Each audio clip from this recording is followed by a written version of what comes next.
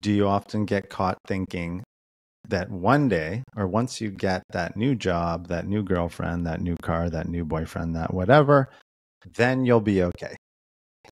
Life will be okay when this thing happens. When we have 1 million subscribers on YouTube, I was going to say, yeah. life will be better.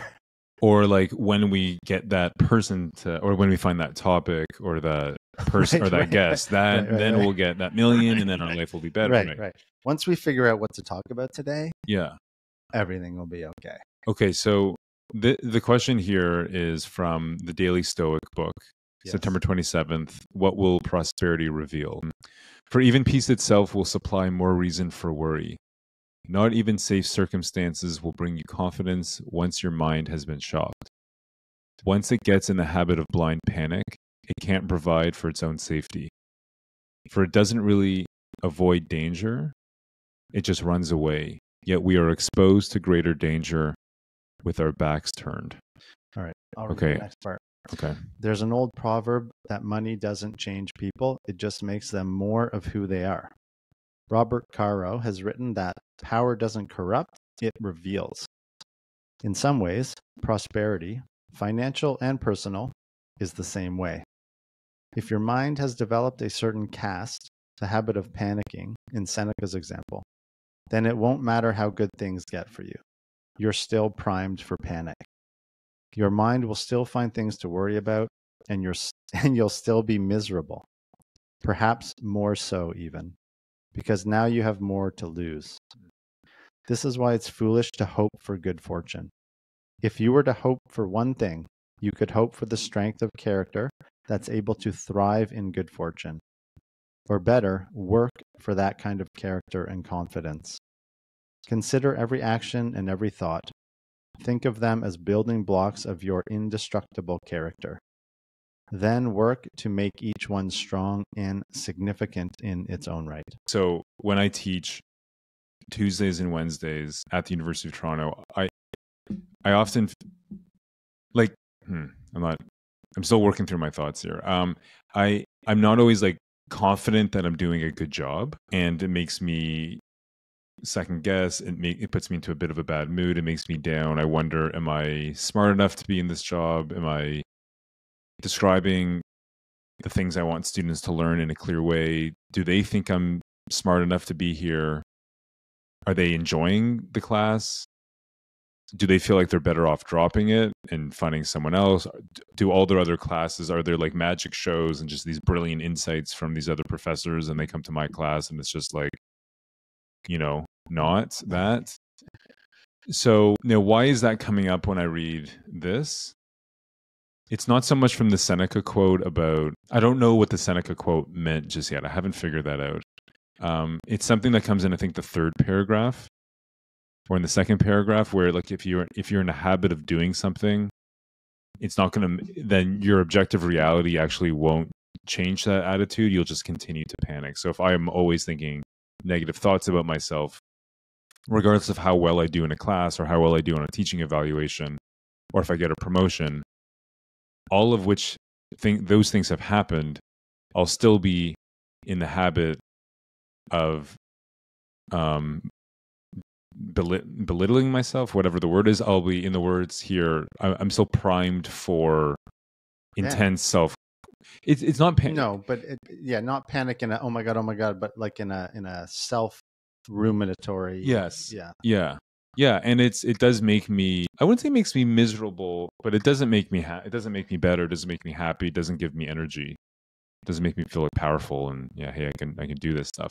So the third paragraph here really resonated in the sense that I need to be very mindful, consider every action, every thought of them as building blocks of your own indestructible character. So I want to, like, one thing that helps me get out of this feeling of like, oh, I'm not good enough is, okay, how do I make next week's class something I'm proud of? Like, how do I commit myself right now to thinking clearly about what I'm going to do, what the lecture is going to be about, how I prepare, how I understand the material, what my slides look like, X, Y, Z. So what can I control? I can't really control what students think of it. I can control my level of prep, my attitude, my enthusiasm. So trying to just shake out of it, shrug my shoulders a bit, saying I have a hard, or for me, it's a hard. I like the job. I'm well designed for it, but I do find it hard, and I'm exposed. Mike, I was telling you this before. I'm exposed. I'm vulnerable. It's so easy to judge someone who's up there, right, standing in front of a ton of students. But I can't dwell on that. I just need to sort of shrug my shoulders at the harsh reality of the job. It's not a harsh. It's just a challenging reality, and then to say, okay, how do I make myself prepared and ready and really control what I can control? I can't control student perceptions. I can't control what they're interested in. I can control the level of care and enthusiasm I put into my next lesson plan. So I think that's what resonated here for me. I'm not sure that's consistent with what Seneca is talking about, but the idea of considering every action and every thought as building blocks for my indestructible character, that hit me. So that resonated. What I'm thinking about right now is your mind will still find things to worry about. And if you're listening to this, what is the nature of your particular worry? So you described a little bit of yours. We all have a nature to our worry, and maybe it depends on the situation. The insight, I guess, or the self-reflective contemplation is, what is the nature of your panic or whatever? So it doesn't matter.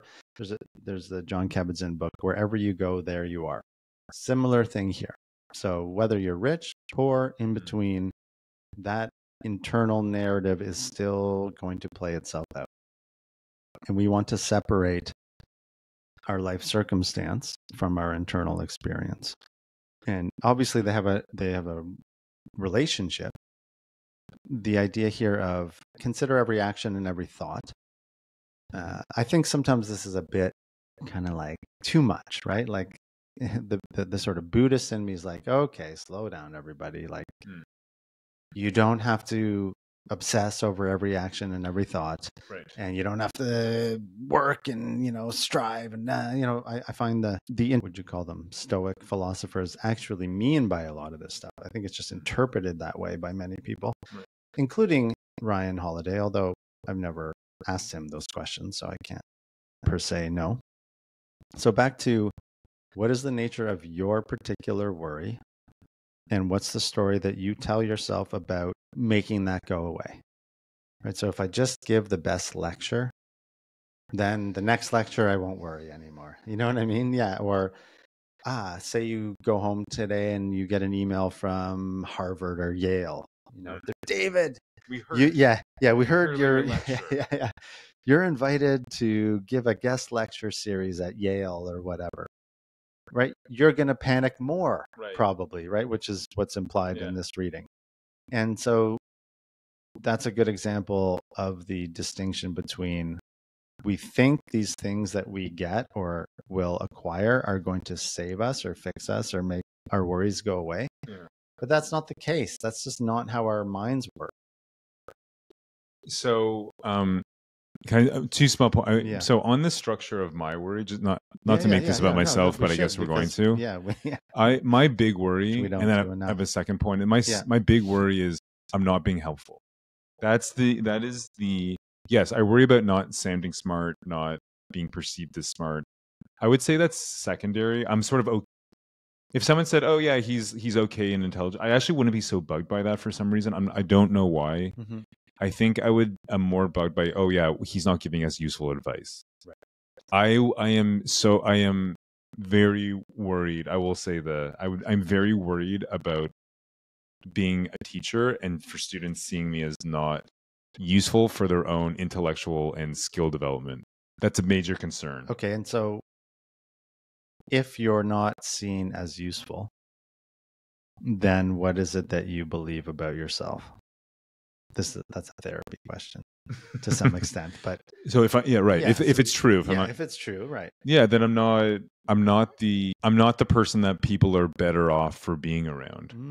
And that's the way I've always designed a class and led a class is like, okay, and maybe this is part of the problem. I'm baking it into my thinking as opposed to just let me put that thought aside about how do I address this. If I feel I don't want to waste their time and I don't want to feel like they're wasting their money. It's like, oh, here we go. Another another guy telling us crap we don't give a F right, about. right. I hate like it's, and I'm, because I've been on the receiving end, Mm-hmm. and I don't want to provide that kind of product. Right. And so there's a lot of worry, anxiety that comes with not being that, because it's a high standard. Well, and I never feel like I'm going to meet it, because some students be like, oh, that was really useful. Other students are like, this is not useful.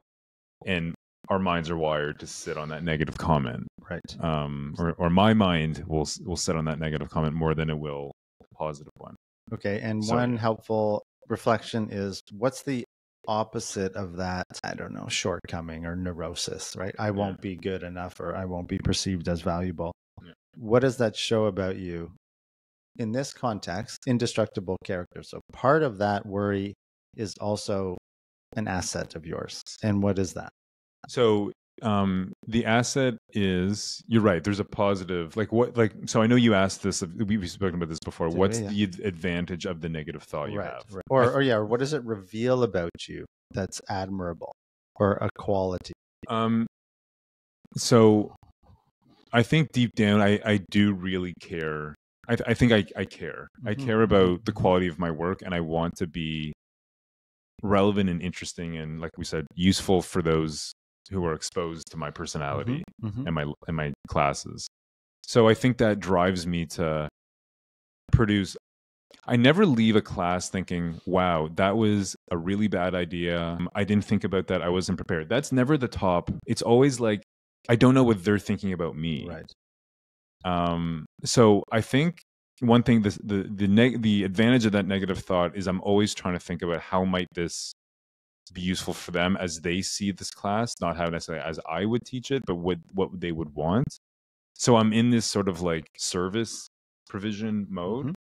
The benefit is I can actually do a really good job if I do things right. If I prepare correctly, if I slept properly, if I'm ready to go, caffeinated, all those things that one needs to do to really, perform for 2 hours to really show up. Yeah.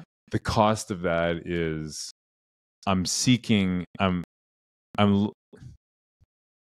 in their heads. I'm trying to get in their heads. I'm trying to get into a space that I can't get to. Yes.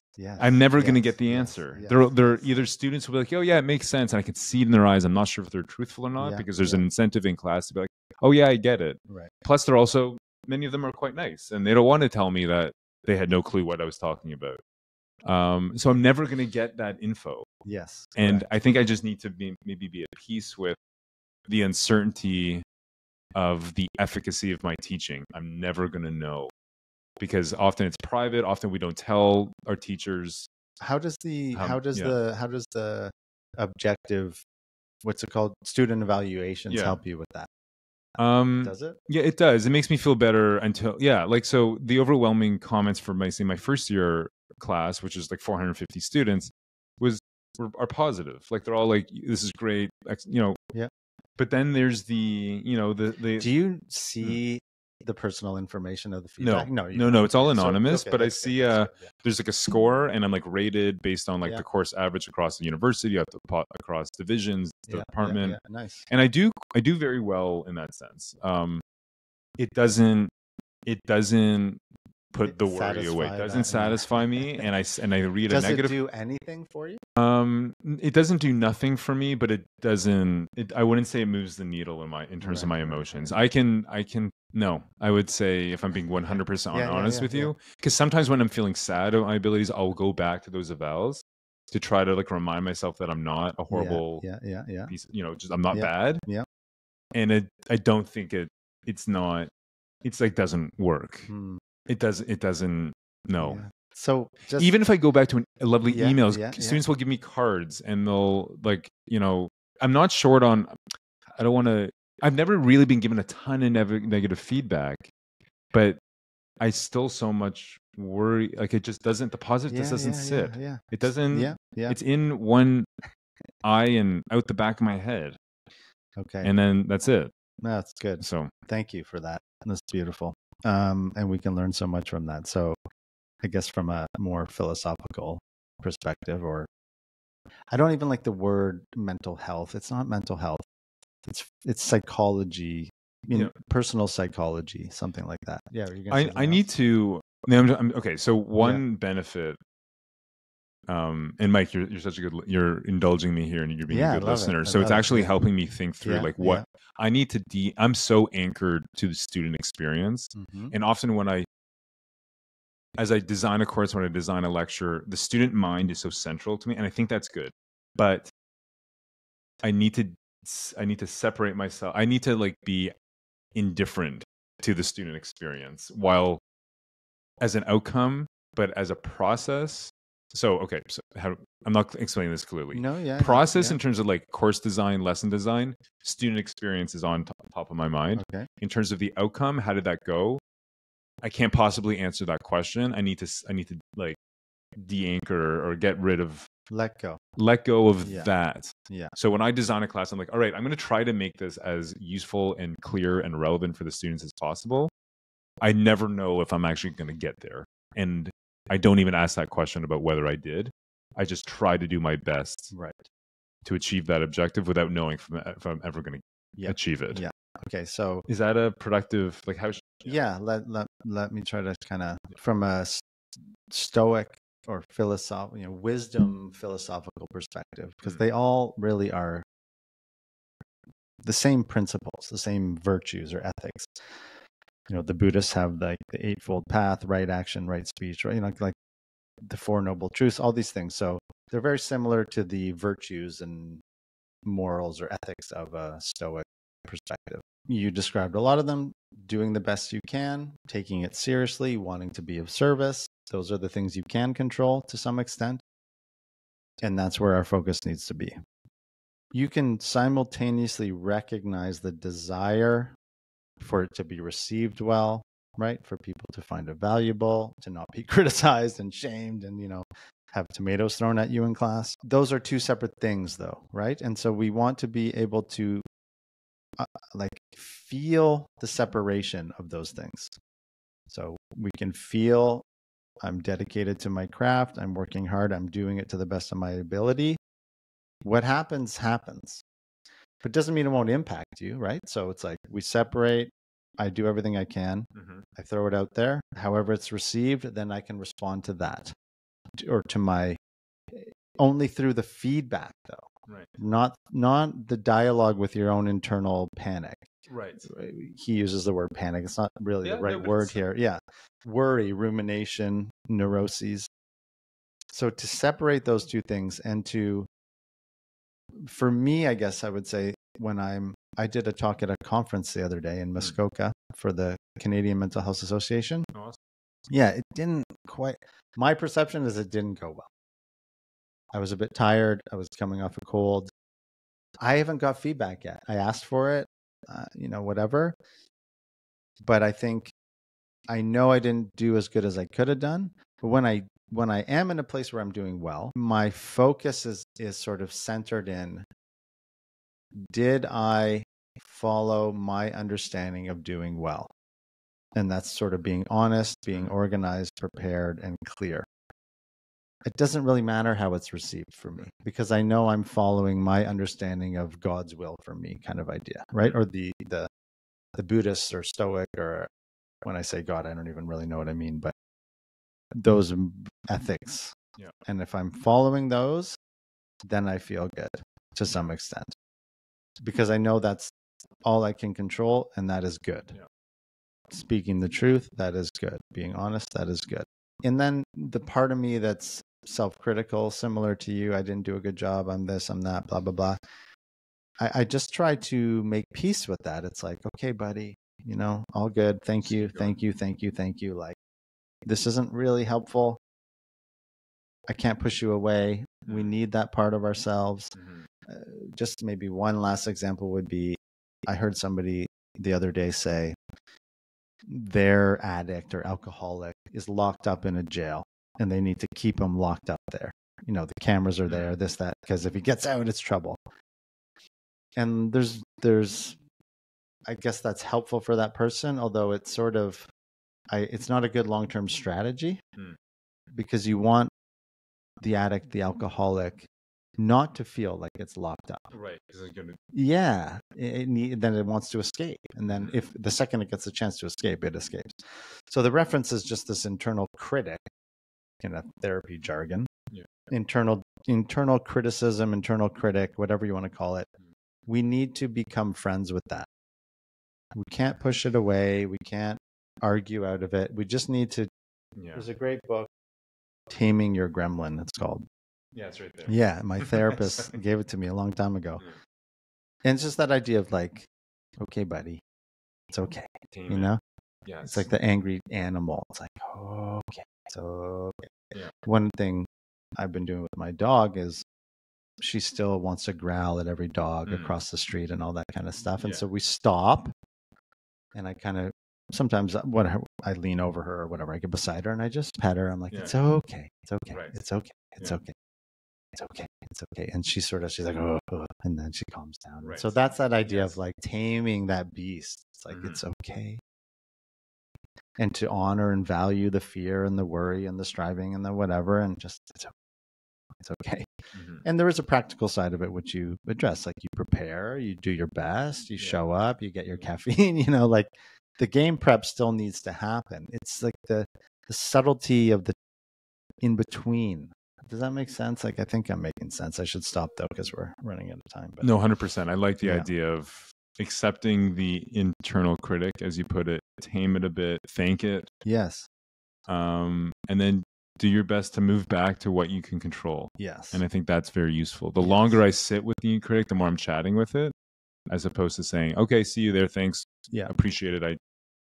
You're reminding me of things I know. And it's a good reminder in many ways. So it keeps me sharp. So I think maybe appreciating it, taming it, thanking it, not fighting it. Yes. Not pushing it out. If I push it out, if I suppress it, then I'm. Or if you like, in some sense, try to prove it wrong or something. Do you know what I mean? It's like that. It's like, okay, fine, you're right. Like, and then you, not like, thank you. And I'm not sure if I agree. Right. You know, the like, yeah. I just gotta like, and that's that panic, that like neurosis of like, yes. Yeah. And people, like I talk to so many people with ADHD who that internal critic is just so loud and abusive. And it's like, and they're like, I just smash myself to do the work, you know, and eventually they just like. And you become the internal critic. Yes. And then you can't do anything. They win. Yeah. And then they're, for lack of a better word, paralyzed. Right. You can't do anything now because you're so deflated and defeated and burnt out from this internal battle. Right. The only way to, in some sense, make it stop is to not do anything. Just make some sign a peace treaty. Yeah. Or no, like a ceasefire or a. Well, prior to that, where people get burnt out is they just say, fuck it, I won't do anything. Because then I don't have to hear you at all. Yeah. I'm just like, I'll just quit my job. I don't want to I don't want this narrative anymore. Yeah. Or I'll just say, won't do my homework. But it's going to come back regardless of what you do. It's going to be there. This is the point of this. Yes. Yes. Okay. Like you developed a certain cast, a habit of whatever. Yeah. And okay. You develop a certain what? Sorry. So the quote that, or the passage you read is, if your mind has developed a certain cast, it's going to expose itself under all conditions. Even if you escape. If I no longer become a teacher, I'll go off and, or I won't teach political science. I'll teach tennis. In the same stuff. I'm not being useful. Or I suck. I'm this. I'm that. Blah, blah, blah, and then I want to quit that. Like, oh, that's my problem. I got to quit this, and then I got to do something else, and I'm same stuff. The Buddhist. Are we okay for time? Yeah, it's okay. I'll be 1 minute late. The Buddhist thing says, if only. Right. If only this happens, I'll be okay. If only that hadn't happened, I'd be okay. If only my parents weren't like this, I'd be okay. You know, if only, and it never ends. Right. So I guess we should stop talking. Okay. Thank you, Mike. Thank you, David. Appreciate it. This is very useful. Hope you guys found that helpful. Yeah, I hope you found it. Oh my God. To comment, subscribe, like, share this. So I hope they found it useful, but I'm not. We're letting go of the outcome. Yes. I do hope you found it useful though. Okay, bye. I am very grateful that you watched to the end of this video. Please click one of the boxes to watch more of our content, and otherwise have a great day. Peace out.